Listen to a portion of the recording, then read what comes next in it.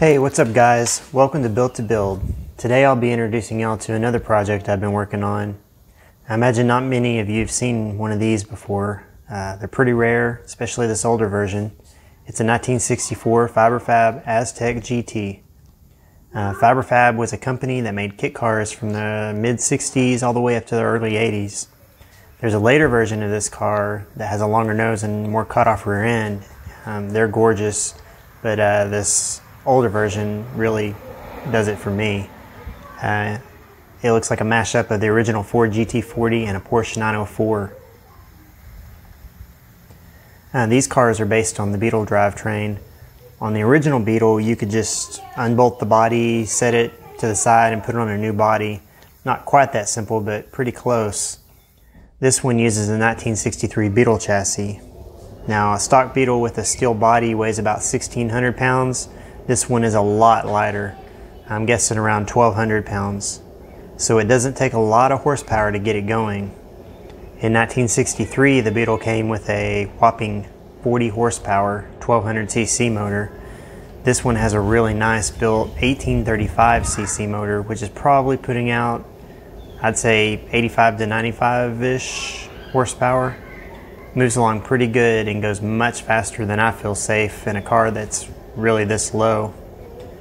One of the most unique features of this car is my least favorite thing about it though. You may have noticed it doesn't have doors. The whole top raises up. I'm sure some love this, and I guess on a car this old it has some quirky charm, but it's awkward. That is probably why the previous owner cut the roof. The car is so low, it's pretty easy for me to get in and out of, buggy style anyway.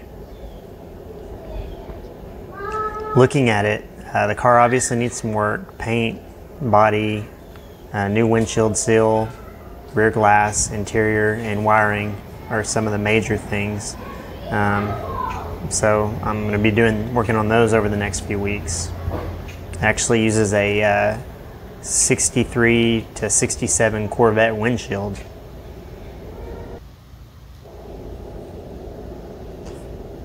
I've ordered some really cool seats for it. The interior is going to look really nice when I get through with it.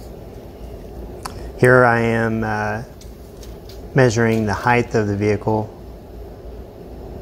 Comes out to right at 41.5 inches. But if you'll notice the Lexus behind it, it has ground clearance of about 5.5 inches. I measured from the concrete to the pan on the kit car, and it is 6 inches. So really it probably should sit about an inch lower at least. Pretty easy to climb in and out of. As I said before, that's how I'm planning on doing it, not fiddling with the clamshell roof opening. So that's Project Flyin Low. Hope you enjoyed it. If you enjoy it and want to see this and my other projects progress, please subscribe and turn on notifications.